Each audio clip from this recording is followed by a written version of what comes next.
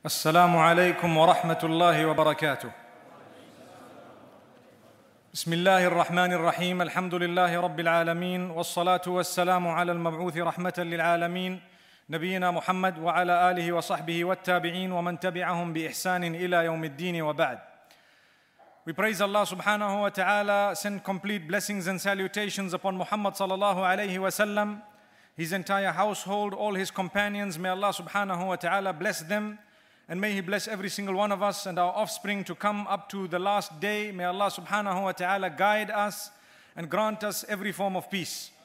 Brothers and sisters in Islam, the question asked in the Quran is a very important question. If we look at Surah Al-An'am, verse number 81, Allah subhanahu wa ta'ala, after drawing an example of two types of people, asks a question. And this question is directly related to peace. فَأَيُّ الْفَرِيقَيْنِ أَحَقُّ بِالْأَمْنِ إِن كُنتُمْ تَعْلَمُونَ? Which of the two groups are more deserving of peace, if only you know? Which are these two groups? One, those who associate in partners with Allah. The other, those who stayed the furthest away from partnership with Allah, those who followed the example of the Prophet Abraham, may peace be upon him, whom Allah has made mention of in verse number 79 of Surah Al-An'am, where Allah says, he was the one who made a statement that we use up to this day. What did Ibrahim alayhi salam say? وَجَّهْتُ وَجْهِيَ لِلَّذِي فَطَرَ السَّمَاوَاتِ وَالْأَرْضَ حَنِيفًا وَمَا أَنَا مِنَ الْمُشْرِكِينَ. He says, indeed, I have faced my face to the one, meaning I have directed myself and my acts of worship to the one who has created the skies and the earth, the one I have directed my face to him in all purity, in the most pristine form, him alone, and I am not from amongst those who shall associate even a speck as a partner with Allah subhanahu wa ta'ala. So Allah loves this so much that Ibrahim alayhi salatu wassalam was referred to as the friend of Allah subhanahu wa ta'ala, because he made this declaration openly and he made it his business to abstain from anything, even from a distance, that had something to do with association of partnership with Allah, to the degree that his father disowned him, his people disowned him, his community kicked him out, they tried to burn him in the fire. You know of the miracles that happened at the time. The peace was granted to him even though he was cast into the fire. Amazing. So what was this peace? We are searching for peace. This peace was by the miracle of Allah subhanahu wa ta'ala, through the fact that he worshipped Allah alone and none with Allah, none besides Allah. May Allah grant us peace. So Allah subhanahu wa ta'ala is asking us, who is more deserving of peace? Those who engage in polytheism of any sort, or those who abstain and stay far away from it? Those who render acts of worship solely for Allah subhanahu wa ta'ala. So in verse number 82, the response comes. الَّذِينَ آمَنُوا وَلَمْ يَلْبِسُوا إِيمَانَهُمْ بِظُلْمٍ أُولَٰئِكَ لَهُمُ الْأَمْنُ وَهُمْ مُهْتَدُونَ. Those who believe and they have not spoiled their belief with any form of association of partnership in worship with Allah subhanahu wa ta'ala, they are the ones who are in total peace, both in this world as well as in the hereafter. And Allah says, and they are the ones who are rightly guided. May Allah grant us peace. As we are searching for more pearls of peace, we find a very, very important example also in Surah Al-An'am, where Allah subhanahu wa ta'ala warns us about laughing at those who are calling out to gods besides Allah. You find people calling out to sticks and stones. Some people call out to a little bit of food. May Allah protect us, really. Like Umar ibn al-Khattab radiallahu anhu says, we used to make idols out of tamr, out of dates, he says, and I'm sure you would know this. And he says, we used to ask that idol a lot of things, including food. And when the food did not come, we ate the idol. Allahu Akbar.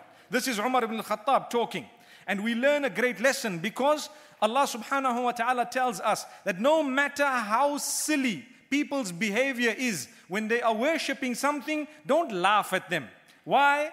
Because although it might make you laugh sometimes what people do, but they may laugh at Allah subhanahu wa ta'ala or joke about Him or scoff at what is right out of enmity and hatred. And Allah subhanahu wa ta'ala says, this would have been a result of your action, so be careful.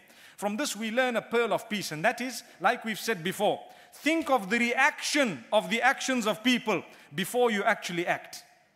So it might seem easy for you to do something, but the reaction of it might be so huge that you won't be able to handle. May Allah subhanahu wa ta'ala protect us and grant us goodness. So he says, verse number 108, وَلَا تَسُبُّوا الَّذِينَ يَدْعُونَ مِن دُونِ اللَّهِ فَيَسُبُّوا اللَّهَ عَدْوًا بِغَيْرِ عِلْمٍ.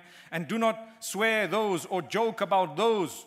In fact, here, sabbun is actually to swear. Do not swear those who are calling out to gods besides Allah, lest they swear at Allah subhanahu wa ta'ala out of enmity without knowledge. May Allah subhanahu wa ta'ala protect us. Then we are taught something very, very interesting. Two types of sin. Sometimes with us, we are abstaining from apparent sin, but deep down inside there are hidden sins that we've engaged in and we continue engaging in, and that is what is snatching away our peace. So sometimes you have a person, mashallah, they've dressed appropriately, they are in the masjid, they try to read the Quran, they engage in whatever else they can, but they are hooked onto pornography. So no one knows about it besides them. Perhaps they are committing adultery in secret. Perhaps they are hooked onto some other bad habits in secret.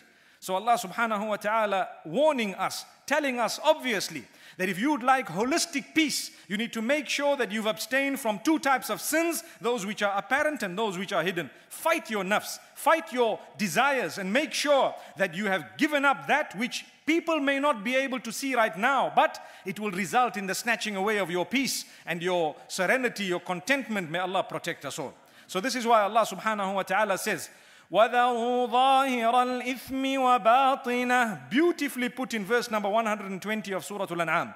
Quit the sins, both those that are apparent and those that are hidden. Cleanse yourself in both ways. May Allah strengthen us in a way that we can quit both types of sin. My brothers and sisters, let us try and work as hard as we can on that which we can work on easily first.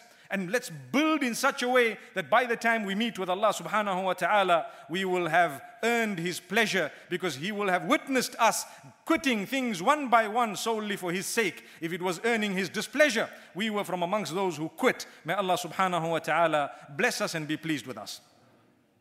Then Allah subhanahu wa ta'ala tells us something very interesting. Verse number 160 of Surah Al-An'am. Do you know, to do a good deed is not as difficult as to preserve the deed. So a person who will lose lots of peace and comfort is one who's done a lot of good deeds, but he harms this one, he backbites this one, he oppresses that one, he cheats that one, he has murdered this one, perhaps he did this against that one. So when it comes to the rights of fellow human beings, he or she was very, very weak, very bad. So Allah subhanahu wa ta'ala warns us both in the Quran as well as through the blessed lips of Muhammad sallallahu alayhi wa sallam. He warns us and he tells us how a bankrupt person is he who comes on the day of judgment with a lot of good deeds. Salah, that is prayer, and the charities, and so many other good deeds. But his good deeds will be spent. They will be given in payment to those whom he has wronged, those whom he spread rumor about, those whom he deceived and cheated and ate the wealth of and did this and did that, until he is left with nothing, and there are still people asking for justice. Then their sins will be taken and placed onto his shoulders. May Allah protect us. What a loss. What a loss of peace on that particular day. So Allah says beautifully, verse number 160 of Surah Al-An'am, مَنْ جَاءَ بِالْحَسَنَةِ فَلَهُ عَشْرُ أَمْثَالِهَا. He who comes on the day of judgment with a good deed shall have it multiplied tenfold. Why is it multiplied tenfold? Because you came on the day of judgment and your deed was still intact. Which means today we read salah. My brothers and sisters, it is 10 times more difficult to protect that salah from being given as a payment to someone whom we have wronged or cheated or spread rumor about and so on. May Allah protect us. So many times we do good deeds, but it's a waste because we are giving them in payment to other people. Why should we do that? This is why if you preserve it, you deserve multiplication of the deed tenfold and even more. Allah subhanahu wa ta'ala can multiply it even more than that. May Allah subhanahu wa ta'ala bless us. Now I want to spend a few moments to read to you the list of prohibitions that Allah subhanahu wa ta'ala has made mention of in verse number 151 of Surah Al-An'am, together with the next two verses. And these verses are in such a beautiful way that Allah subhanahu wa ta'ala addresses Muhammad sallallahu alayhi wa sallam saying, "Qul," tell them, O Muhammad sallallahu alayhi wa sallam, "Ta'alaw," come. Tell them to come. "Atlu ma harrama rabbukum alaykum." Let me recite to you that which your Rabb has made prohibited upon you. Look at how beautifully it's worded, subhanallah. Why? If you engage in these things, it will snatch away your peace, both in this world as well as on the day that you will need it most, the day that we need the peace. May Allah greet us with peace on that particular day. So Muhammad sallallahu alaihi wasallam is being instructed to tell the people to come so that he can recite to them the list of things that are prohibited. There are many other things that are prohibited, but in this particular place there is a list. Let us whip through it quickly and look at every single item. If we are to engage in these things, it will definitely result in loss of peace, either today, tomorrow, or even in the life after death. May Allah protect us. The first one, Allah tushriku bihi shay'a. Don't ever involve in association of partnership with Allah subhanahu wa ta'ala. وَبِالْوَالِدَيْنِ إِحْسَانًا. Make sure that you are kind to your parents. وَلَا تَقْتُلُوا أَوْلَادَكُمْ مِنْ إِمْلَاقٍ. Do not kill your children because of poverty. Because you are poor and you think, now let me just bury this child alive, let me abort this child, let me do this, let me do that. Just because of poverty, that is totally prohibited. May Allah protect us. Then, وَلَا تَقْرَبُوا الْفَوَاحِشِ. Don't even come close to immorality. This is what Allah is saying. So when we engage in our actions and deeds, we should do them in a moral manner, in a manner that is acceptable in the eyes of Allah. Immorality is unacceptable. Then Allah says, وَلَا تَقْتُلُوا النَّفْسِ. And do not murder. Murder is prohibited in Islam. Obviously prohibited. Suicide is also absolutely prohibited in this Sharia. We need to understand it. It's made mention of in more than one place in the Quran. May Allah subhanahu wa ta'ala protect us and grant us goodness. Then Allah says, وَلَا تَقْرَبُوا مَالَ الْيَتِيمِ إِلَّا بِالَّتِي هِيَ أَحْسَنُ. Don't eat the wealth of orphans, except if you have spent on their behalf and you'd like to take what you have spent for them from their wealth, then you may do so. But do not eat the wealth of orphans. And what is included in this is the women whom we continue cheating when it comes to inheritance. May Allah protect us. If we do that, our peace shall be snatched away. And this is why the next part Allah says, وَأَوْفُوا الْكَيْلَ وَالْمِيزَانَ بِالْقِسْطِ. When you are weighing and when you are dealing in business, make sure you are upright. When you weigh for people, weigh it proper. Don't have your weight such that when you put the veggies on or when you put the fruit on, you see it shows 1 kilo, but in reality it's 950 grams. You're stealing 50 grams from every kilo. Allah says that is the fire of hell that you have consumed. May Allah protect us. This is why we say the businessmen and those who engage in business, the buyer and the seller, the hadith of the Prophet ﷺ says, فَإِن صَدَقَا وَبَيَّنَا بُورِكَ لَهُمَا فِي بَيْعِهِمَا. If the two of them are going to be honest and they are going to be clear about the commodity that is being bought and sold here, then barakah and blessings shall descend upon them regarding that particular deal of theirs. But وَإِن كَذَبَا وَكَتَمَا مُحِقَتْ بَرَكَةُ بَيْعِهِمَا. Imagine, if they are going to cheat in such a way that they are deceiving one another, or one is deceiving the other, whereby they are hiding a fault or doing something underhand or whatever else in a clandestine way, then the barakah and the blessings of that deal are snatched away. So make sure when we are dealing, be open. Even if your profit margin has to be less, we need to be really earning the pleasure of Allah so that we can achieve the blessings. And this is why one of the major sins, for your information, is to lie about your cost price. Really, it is one of the major sins. When a person says, Wallahi, I bought this for 20 rands and I'm only selling it for 21 rands. I'm making 1 rand on you. And you know that you bought it for 15. Why did you lie? That statement will result in the snatching away of the blessings from the wealth that you are about to make. May Allah subhanahu wa ta'ala bless us. If you want, tell them, look, the cost price is none of your business. Pay it or you may leave. Allahu Akbar. Maybe you wouldn't like to be that rude, but inshallah.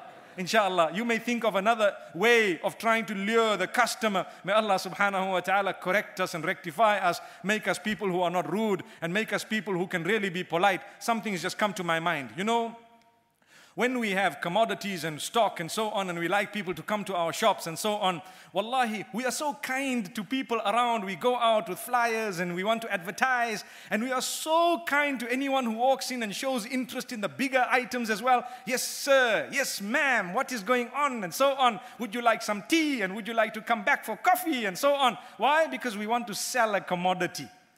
Brothers and sisters, the deen is more important. So be kind to your fellow brothers and sisters. They may take a thing away from you regarding the deen, which will result in your paradise, which is far more valuable than the little deal that you struck. And you were ready to be so kind to a person who gave you a little bit of wealth in terms of business in the world, which you're going to eat, consume, and live in the world in this dunya. Whereas we could not be kind to one another as human beings to achieve the peace of the dunya and the akhirah. Allahu Akbar. So this is why we say everything you do is a deal. Ya ayyuhalladhina amanu hal adullukum ala tijarah. Oh, you who believe, can I show you a business? What is the business? To do good deeds. That's the business. We are doing good deeds. We need to be kind to one another. Adopt Allah's commands. May Allah subhanahu wa ta'ala bless us and open our doors and grant us goodness. And this is why if you continue on that list, Allah says, Al-adl fil qawl. You need to make sure that when you utter your words, you must be upright. Do not lie. When you lie, your peace is snatched away. They say, to protect one lie, you need to tell 1,000 more. Do you know that? So when you lie, someone says, where were you? Give you an example. Someone sent me a WhatsApp message a few days ago saying that there were 2 people who happened to become lazy regarding the examination they had, and they delayed. And when they got to the school the next day, they got to the headmaster and they told him, you know what? We had gone to such and such a place to help someone, and on the way back there was a flat tire on the car, and you know what? We really had struggled. We pushed the car for so many kilometers. We were so tired and we could not get up the following morning, and that's why we were so delayed and we couldn't come for the examination, but we were really keen on writing it. Headmaster says, no problem. The 2 of you should sit separate. Or I think there were 4 of them. I don't even know.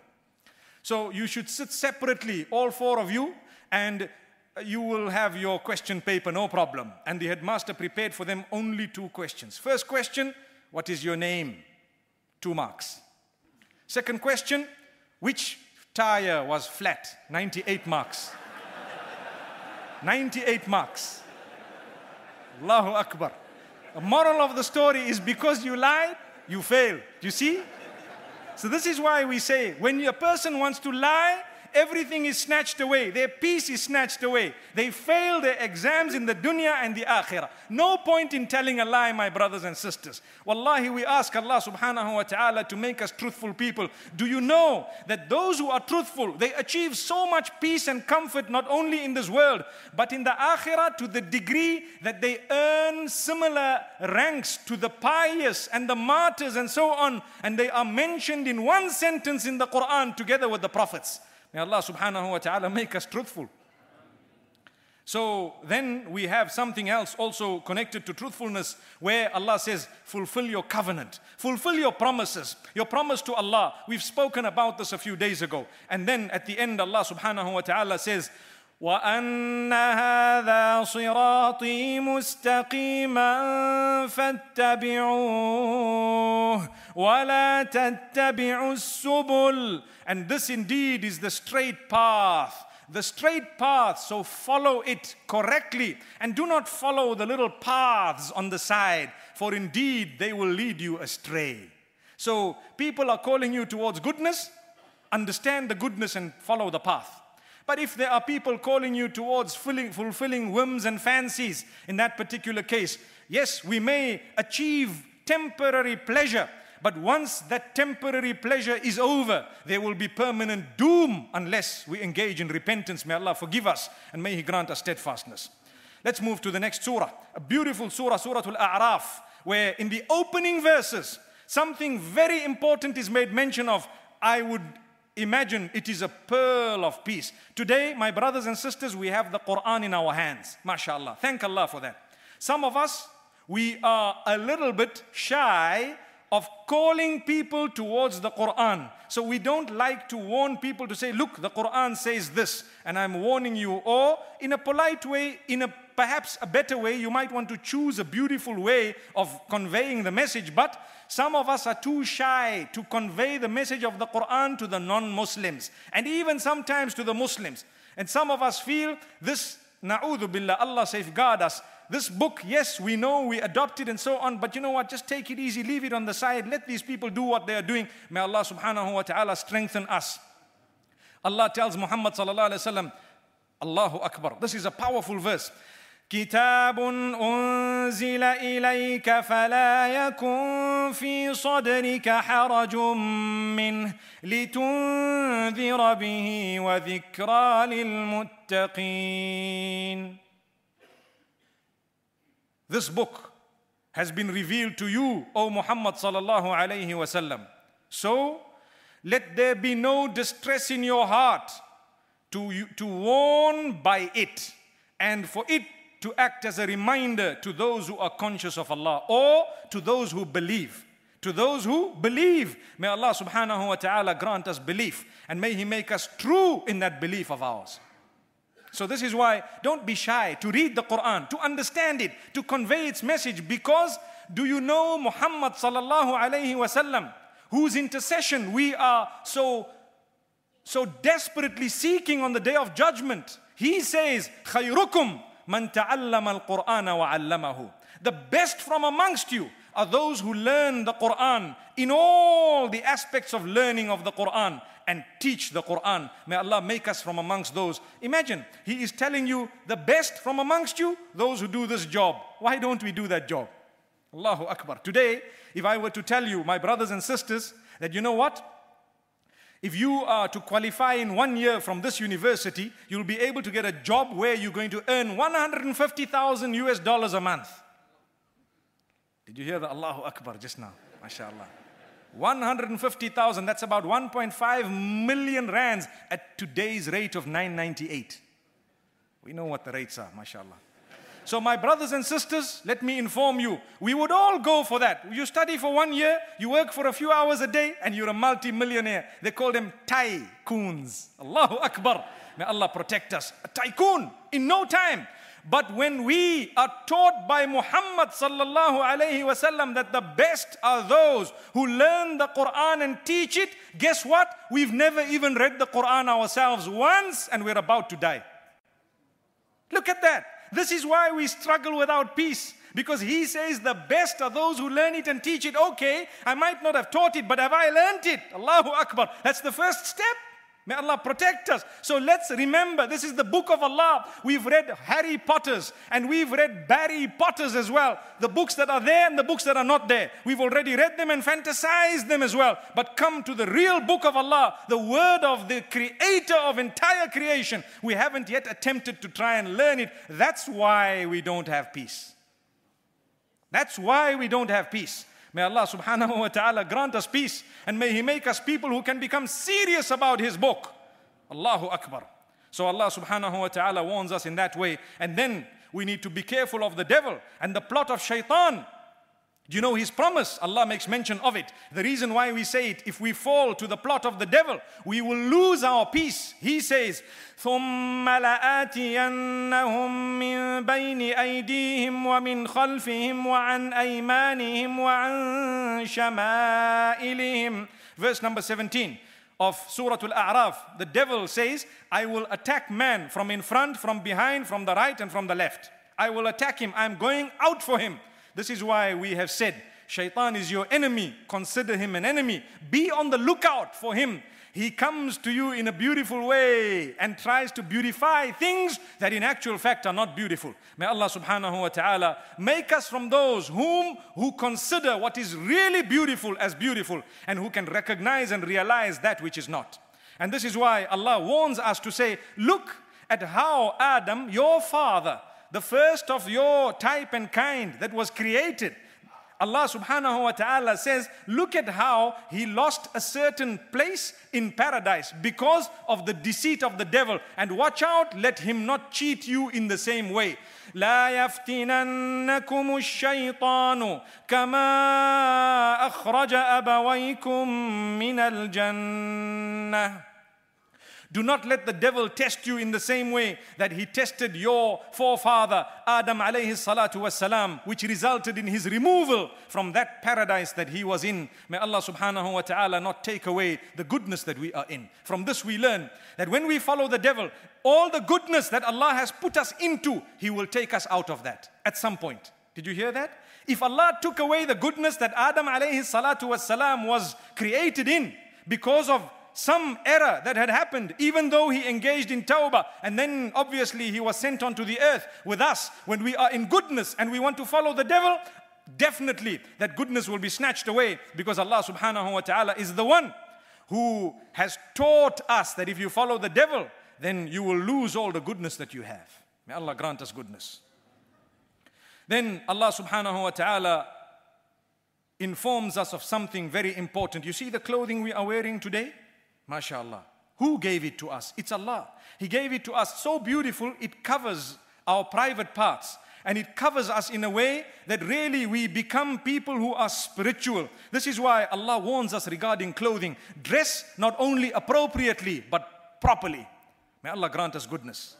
And may He make us such that whenever we come to the house of Allah, we take pride in our dress because we are coming to the house of Allah. Imagine.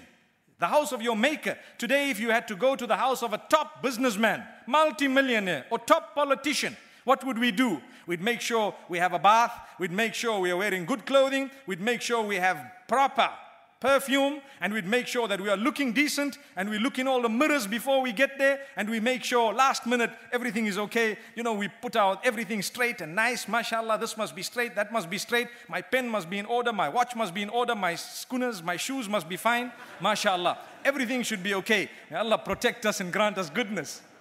Brothers and sisters, what about the house of Allah? We pitch up really to the house of Allah and we don't even know what we're wearing. Wallahi. And we don't even take pride in it. So Allah says, Ya bani Adam khudhu zinatakum inda kulli masjid. Verse number 31 of Surah Al-A'raf. O children of Adam, take pride in your dress when it comes to the houses of Allah subhanahu wa ta'ala. Wa kulu washrabu, and eat and drink. Wala tusrifu, do not waste. When you are wasteful, your peace is snatched away. Why? Because you become extravagant. You are setting a trend. So wastefulness is also from the devil. May Allah subhanahu wa ta'ala protect us. And this is why Allah says, Ya bani Adam qad anzalna alaykum libasan yuwari sawatikum warisha wa libasu taqwa dhalika khair. O children of Adam, we have sent down to you beautiful clothing. We have sent down to you beautiful clothing in order that you may cover your private parts and beautify yourselves. But remember, the clothing of piety is indeed better for you. This has two meanings. One is, when you wear your clothing, make sure there are clothings of piety. The clothing is that of goodness. Not only does it cover you, but properly. You know, if it's too tight, it's not correct. It will result in some form of downfall. We always say, when people do not dress appropriately, wallahi, my mothers and sisters, you end up paying for it. Why do we want to do that? Imagine. You end up paying for it. So just dress appropriately, properly. He who is attracted to you because you showed perhaps your legs or your shape, those legs are not going to look like that for the rest of your life, nor are you going to be maintaining that shape after you've delivered 2 children. So therefore, it's better for you not to do that, to realize that he who is attracted to your heart and your goodness and your character and your deen is the one whom no matter what you look like, he will love you and adore you, and 60 years down the line, he'll tell you, honey, you're the one. Allahu Akbar. It's a reality. We are losing track because we want to dress with tight clothing, we want to do this, we want to undress and attract people, and the day you don't have hair anymore, they don't want to look at you. Why? Because I was attracted to that hair that was really, blowing in the wind. Where is that gone? Well, Allahu Akbar. I'm now a Muslimah and I want to be really obedient to Allah and put on my scarf. My sister, did you wait for you to become bald before you put on your headscarf? Allahu Akbar. May Allah grant us inner peace and outer peace. May He make us dress in such a way that those spouses that are the best for us are the ones who are attracted to us. Allahu Akbar. Allahu Akbar. My brothers and sisters, what powerful words. May Allah grant us goodness. So remember, when you dress appropriately, yes, it will attract the right people to you. Your company will be correct. When you want to dress inappropriately, the same clique of people who have that type of life will be your company. May Allah protect us. Grant both the men and the women goodness today. The women, yes, we speak about them, but the men are as guilty. We have now developed what is called, very sadly, half bummers. They're halfway down your backside. And really, you see people coming to the masjid for Jumu'ah and they engage in sujood, and we're standing behind and we just don't know what to do. Allahu Akbar. Allahu Akbar. Wallahi, it's happening, my brothers and sisters. So let's not only address the women folk when it comes to dress code, but the men. Remember, tight clothing, prohibited for men also. Did you know that? And you are supposed to be dressing properly, appropriately. May Allah grant us goodness. Let's move a little bit further. This is why Allah subhanahu wa ta'ala warns us. In fact, there is one point I did not yet make mention of, and that is, if you are to be a person who is conscious of Allah, then even if your clothing is slightly tatty and so on, believe me, you will have honor and dignity in the eyes of people. When you are upright and your character is beautiful and amazing. Remember, one is to wear clothing that people can see in terms of the cloth that you are putting on. And two is your character. Your character beautifies you, even if your clothing is not that beautiful. And your character can actually drop you and make you the ugliest person on earth whom nobody wants to talk to, even if you're the don, according to the dress code that you have. Yes, believe me, you might have something really put on that is state of the art, maybe perhaps designer of this nature or that. But if your character stinks, believe me, people will have to block their noses as they walk past. May Allah protect us. My brothers and sisters, there is a lot that we will say. Inshallah, we'll leave it for tomorrow until we meet then again. Wa sallallahu wa sallama wa baraka ala nabina Muhammad. Subhanallah bihamdi. Subhanakallahumma bihamdika nashhadu an la ilaha illa ant. Nastaghfiruka wa natubu ilayk.